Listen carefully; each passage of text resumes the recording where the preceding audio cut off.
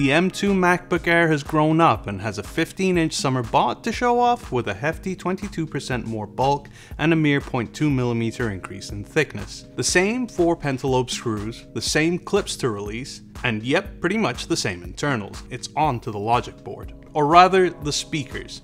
The new force-cancelling woofers appear to be trapping the logic board, and are in turn trapped by the hinge cover screws and the antenna assembly cover, and some tiny connector brackets. The miserable experience continues to logic board removal. Another scattering of connectors, display cables, ports, some more brackets, even more screws, and finally pry the heat shield up very gingerly. Pretty much the same stuff as the 13-inch Air. M2, RAM, some flash memory.